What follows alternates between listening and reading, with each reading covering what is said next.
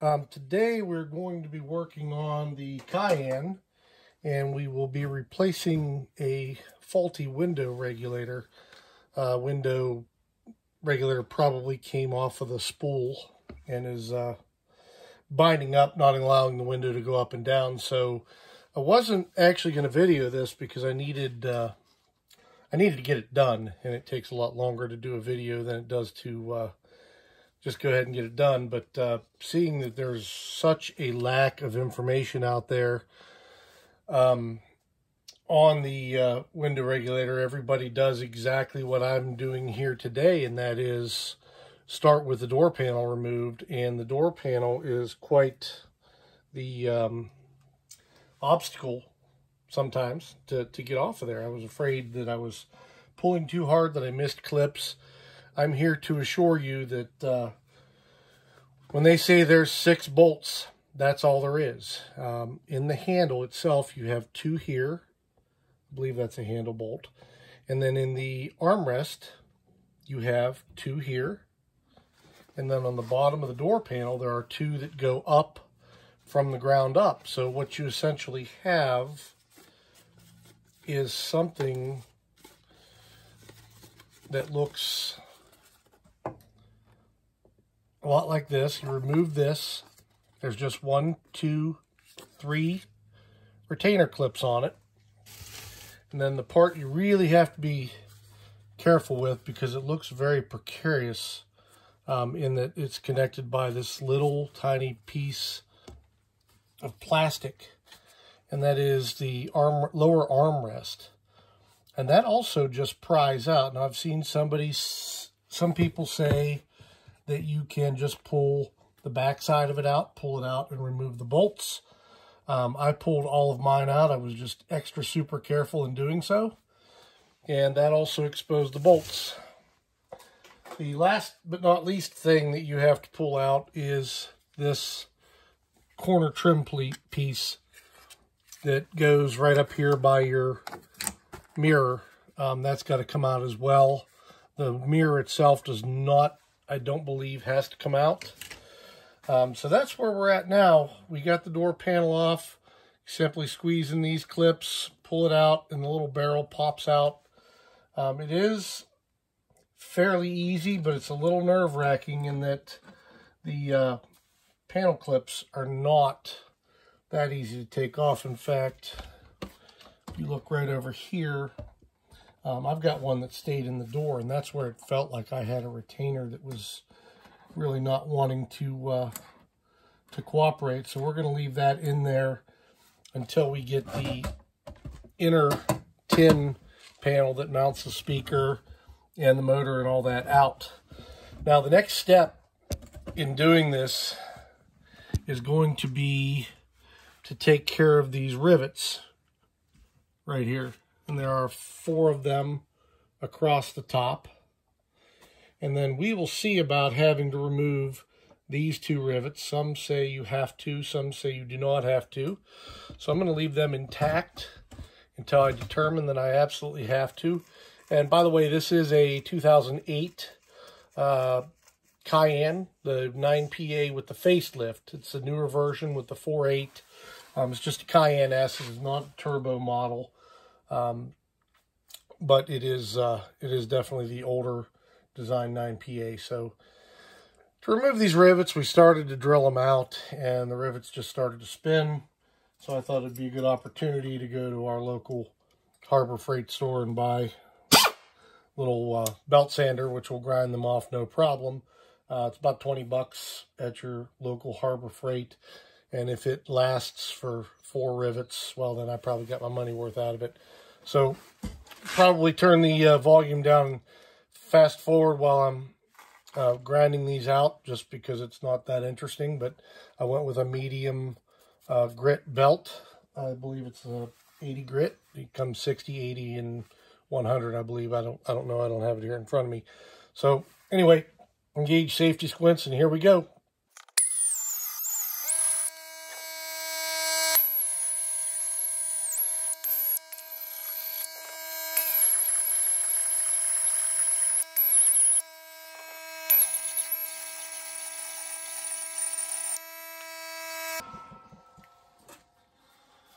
Okay, that was about 30 minutes of the compressor running. It seemed like that belt sander does use a lot of air. So we've got the heads ground off of them. I don't have a screwdriver handy, so I'm just going to use this spackle tool to drive the heads the rest of the way off of them.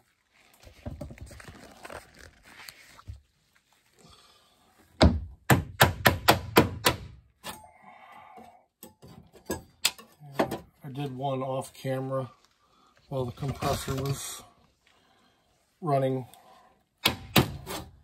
just to make sure we were going to be able to work. Okay, so those are the 4. Now the other thing we're going to have to remove is the weather strip.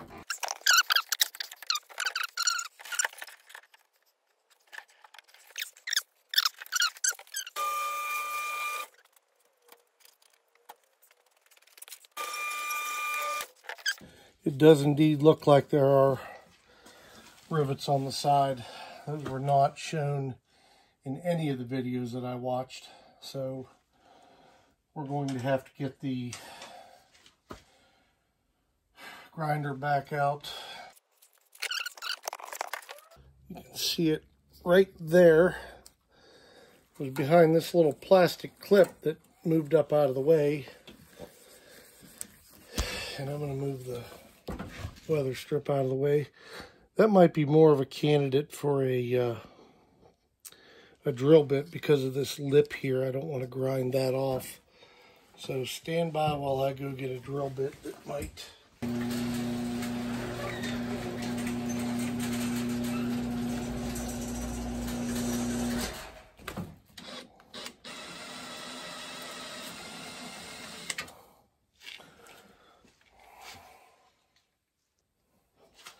Well, this other one, we're going to have to use the belt sander on it, and I'll show you why.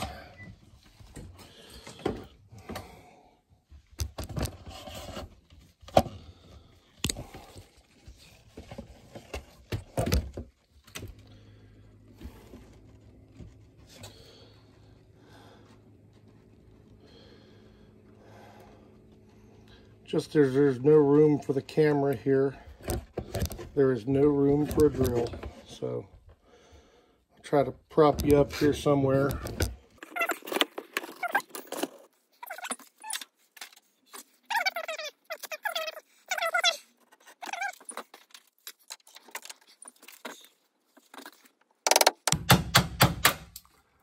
Nope, you can chisel it off. So that's good news. Now, we are back to just the metal door panel. We've removed the motor, makes the door panel, should make the door panel loose. Alright, and it does not. So then, we do have to remove these 2 rivets here. And here.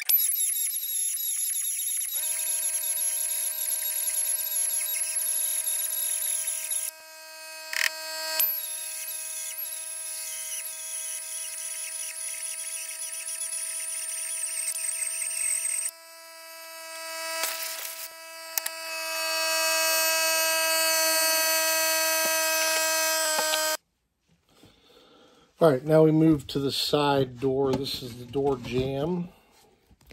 What closes against the car when the door is closed. We have to remove this piece of plastic trim because it hides the one of the 4 bolts that holds the upper frame into the vehicle. Don't know if you can see it from there. I'll try to bring you in closer. But there is also a pin right there where my finger is that the door rests in, so that when you're installing it, you don't have to try to hold the door in position. I don't know that that's why that's there, but it allows you to hold the door in position. Anyway, if you're going to be prying anywhere out here, you want to use plastic tools, you can get these. They're a dime a dozen at any parts store checkout counter. And they just pop off. And then you want to remove this lower one as well. Same way, you gotta find one that's sharp enough.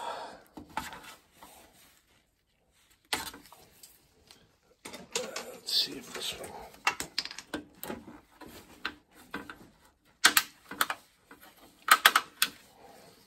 That one comes out as well. So we got those out. You're going to find two T45 Torx bits. I'll go ahead and do this lower one first, since we already got the camera on it. And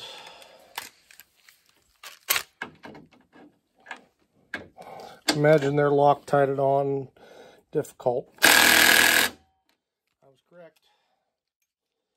So we will try this without the extension taking up half of our torque.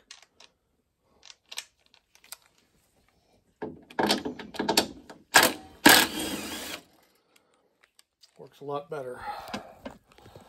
Go up to the upper one, right in there. Also got it. Moving to the inside of the door.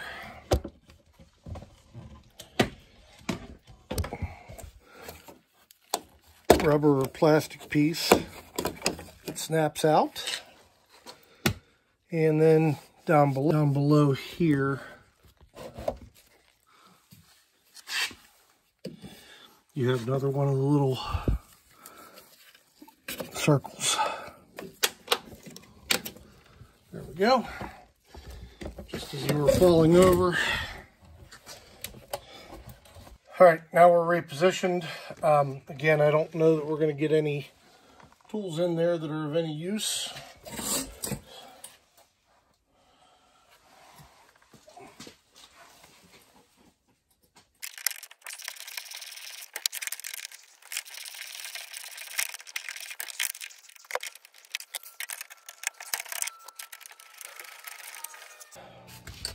Oops. Sorry, I just took the upper bolt out. All right. Okay, now looking at this, we have everything set to go with the exception of this wiring harness that goes up to the mirror, comes down and around, and was one of the plugs that we had unplugged from the door module. So we'll attempt to pop those out.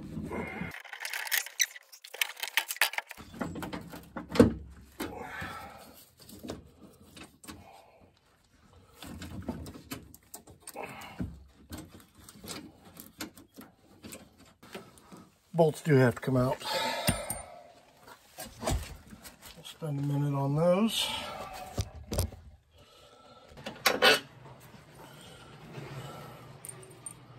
Two.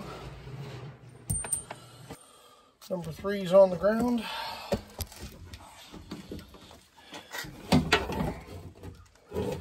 And last but not least, number 4 might still be in there a little bit. We may have to.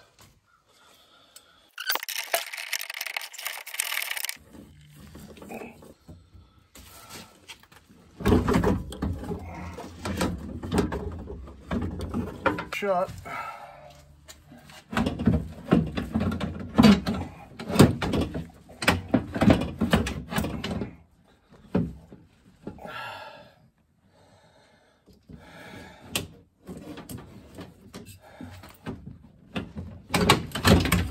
There we go.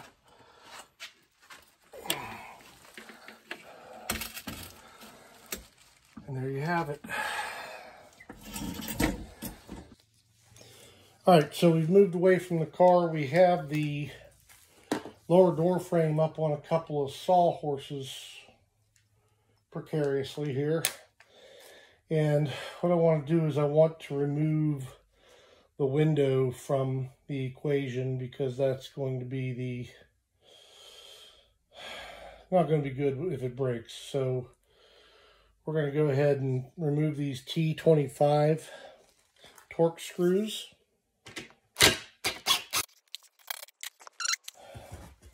And then with that, you can open these retainers, lift the window slightly up off the retainers while sliding it down.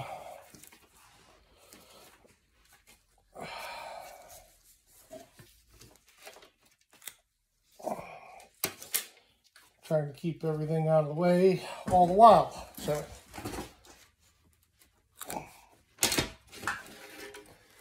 there we go. Gonna lean that up out of the way. And these yellow retainers, I believe, just pull off there, and they do. I don't believe they're left and right, but I will keep them on the side that they came from. And that leaves us with the regulator assembly. We'll just take a minute here and see what it was that has actually failed on this. Apparently it is this cable right here. Yes. There's our point of failure right there. Old rusty cable, which would normally go right in there. And obviously we lost it. And the spring mechanism.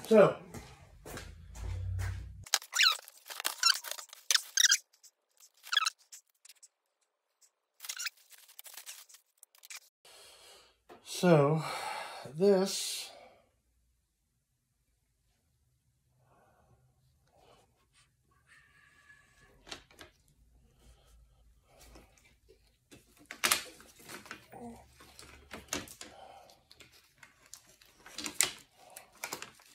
should flip over like so. And there I believe we have the proper alignment for this. So all that we have to do now is drill out the 4 rivets retaining the old regulator, which are here, here, here, and here. And it looks to be just a rivet with a washer in behind it. I should be able to make short work of those with the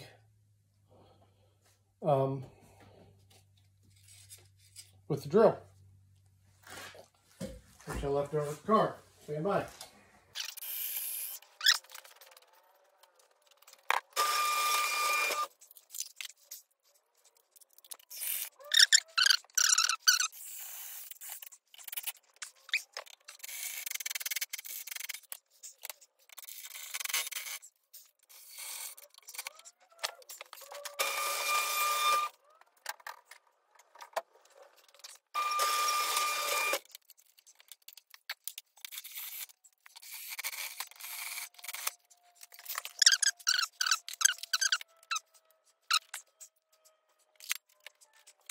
Next step would be to find a suitable punch to knock those rivets out, and all of mine are at work. So next best thing, we're going to try a 3-inch drywall screw. And I believe it works like a charm.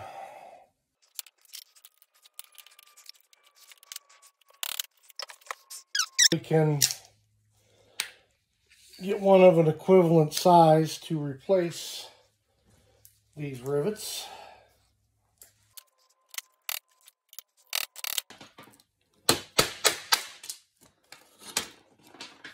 That one's in a blind hole, so you can't retrieve it, as is that one.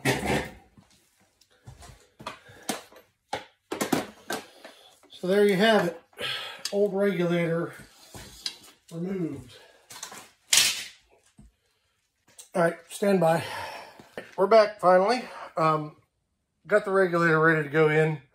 Just want to do a little bit of a cleanup before we go there. This little rubber strip or foam strip clearly did not make it from the uninstall, so I'm just going to take a scraper and do my best to remove the excess just by scraping across it. And then I've got just some regular window weather stripping that I can replace this with just to seal it up so there's no whistle going down the road or anything like that. It's not that critical of a step. Probably could be skipped. It's probably overkill, but hey, I had it sitting on the shelf, so why not?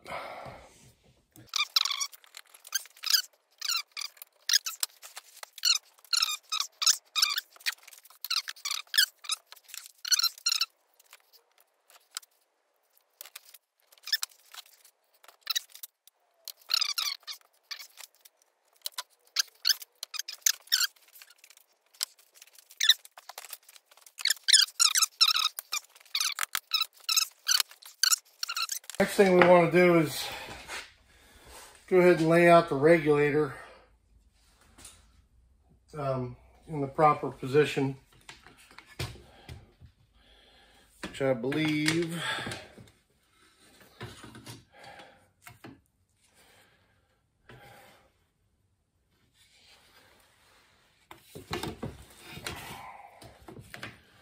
is going to be.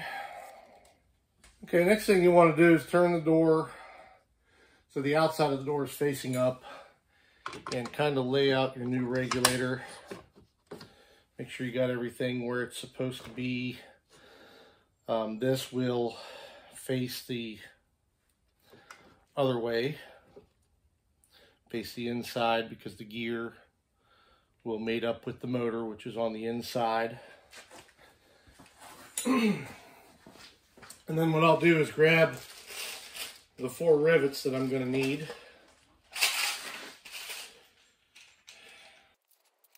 These are just 3/16 steel rivets with the longer shank on them, and they'll do just fine.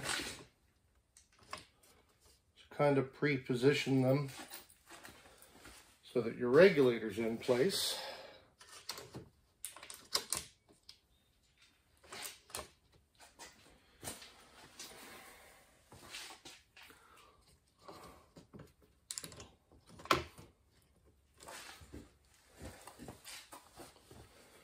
And then, last but not least. Okay, so that's going to be the final position of the window regulator. I believe this rubber strip just keeps the 2 cables from rubbing against one another. Okay, welcome back. Got our window installed in the frame. And now we are going to take this, I temporarily reinstalled this so I could drive it, because I knew I wasn't going to finish the project last weekend. And yeah, it's very annoying to drive it with plastic for the window, but here we go. I've got 2 of these. Let that hang. The next thing we need to do, figure out how we're going to remove these 2 rivets that were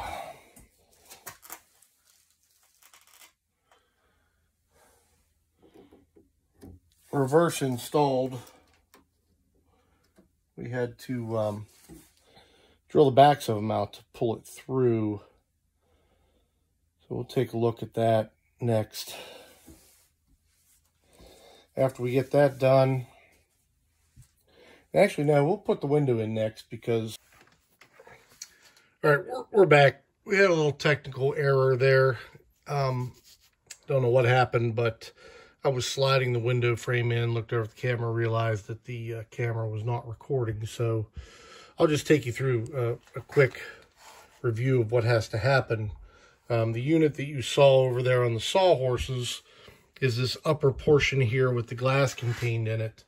You saw me remove the panel just now.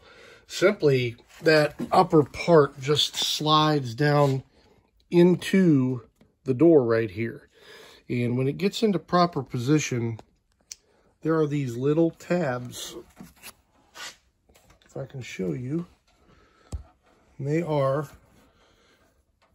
right here, that catch a little pin and hold the window in place. Now there's one on either side that you need to line up. I don't know if I can even see this one or not, but trust me, it is there. It's up in there. You can see it. It's right here when you're installing the window, because you can look in through the side here. And once that upper carrier is resting in those pins, it's in the proper position, and all that you may need to do is rock the bottom back or forth to get the secret bolts installed, which are these Torx bits. That's horrible camera, that are in here and then straight down in here as well. I'm going to start mine by hand, obviously, for obvious reasons, and then I'm going to try to center the door and make sure everything looks good before I begin to tighten them down. So I don't know how good this video will be, but we'll give it a shot. I'm going to put you up in the carrier and we'll be right back.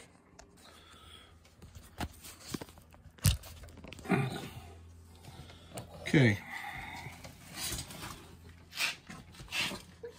Got you in the carrier. Got the door opened as wide as I can get it. And I will be going through right here. I can't even tell if you can see that. Yeah, right here with the bolt. And that's what you don't want to do. All right, here we go again.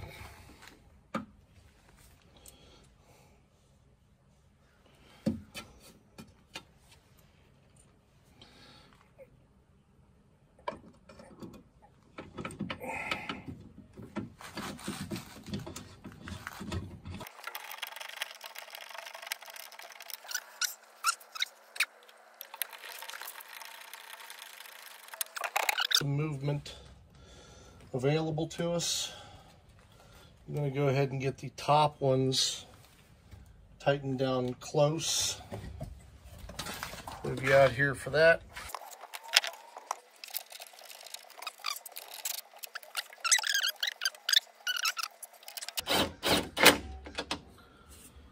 Okay. And for the last couple, we are going to definitely have to use a 3/8 wrench.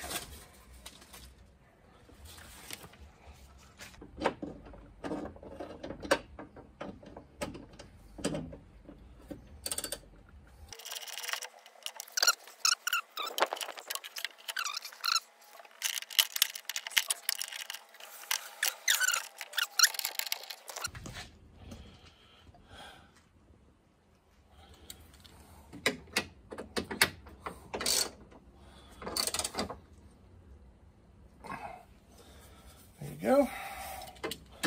And then last but not least,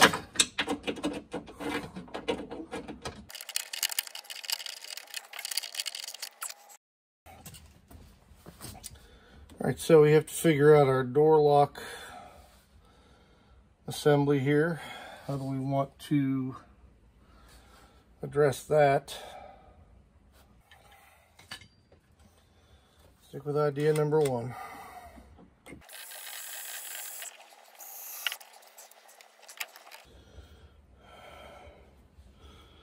Got the rivet. Minimal damage to the plastic, which is good.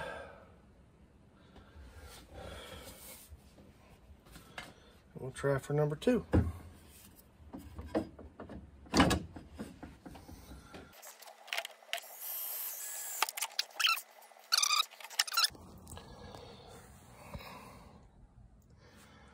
All right, sometimes you gotta know when you're beat, and me continuing to film, trying to hook the regulator transmission up to this motor was not doing anybody any good.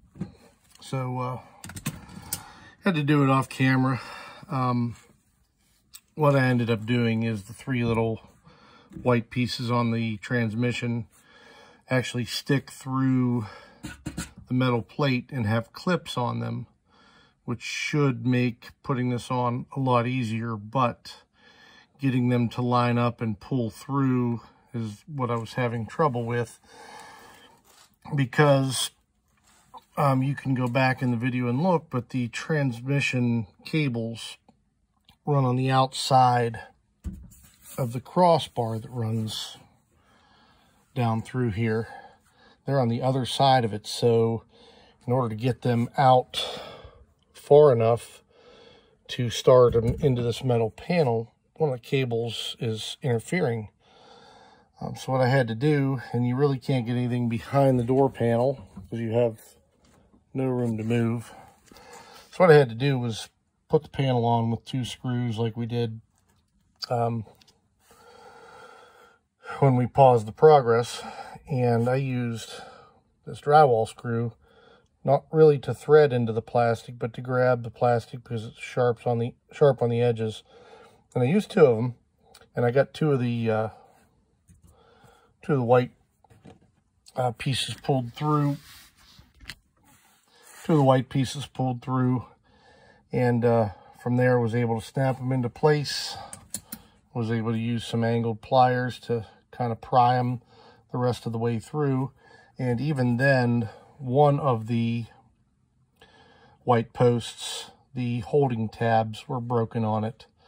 So I just figured that if I could somehow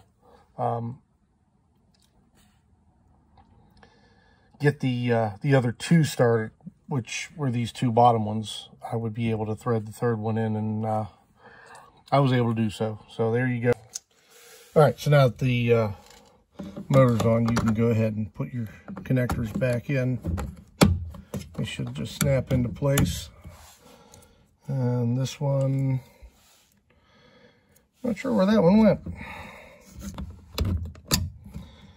That one will snap there. This one probably goes into the door panel for some sort of light. Because we are out of connectors down here that it would reach, and it appears that it wants to plug in that way. So we've got that all done. We'll pull our little rubber grommet through here, get it seated, try to get it seated. It's almost impossible to do with one hand. So anyway, that's the motor install. I'm going to put the camera down for a few minutes, and then we're going to rivet this lock cylinder in right over here. Stand by. All right, inner panel's back on, motor's back on. We've got our 2 wire connectors connected. Now we have to replace the rivets across the top that we had to cut out. This is one of the reasons that I did replace that foam, because if you had a little bit of looseness here, I'm sure the vibration would be deafening. So not only does it insulate, it also keeps the noise down.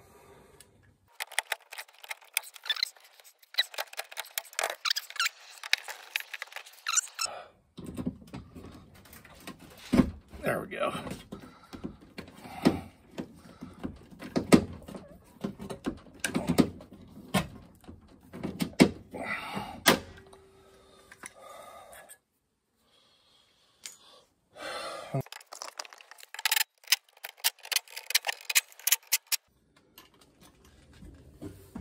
And now we are done with tightening the inner panel. The regulator is hooked to the motor, so I don't have any fear of this going down, but I'm sure there is some sort of reset that I'm going to be doing on the window itself. And when I do that, I'll maybe film a separate video, because this one is going to be way too long and have to be cut way down. So I'm going to end this one here. I know it wasn't the prettiest video that you've ever seen, but got the job done. I hope it was a little more thorough than some of the other window regulator videos out there. Hope it gave you some information. Feel free to like and subscribe if you're interested in some of the stuff I'm doing on both the Boxster builds and the Cayenne, and some other various things that come along when the opportunity presents itself. In other words, when somebody I know needs something done. So with that, I'll leave you, and I appreciate you watching. And please drop a comment below. I like to hear from you, good or bad. I know this isn't the greatest video ever produced, so you know, you're not breaking any new ground if you want to tell me that, but feel free to drop a comment. So that's and with that, I'm going to end the video. Thanks for watching. Have a good day. Little bonus footage, I forgot to rivet in the door lock. I don't know if I'll be able to do this with one hand.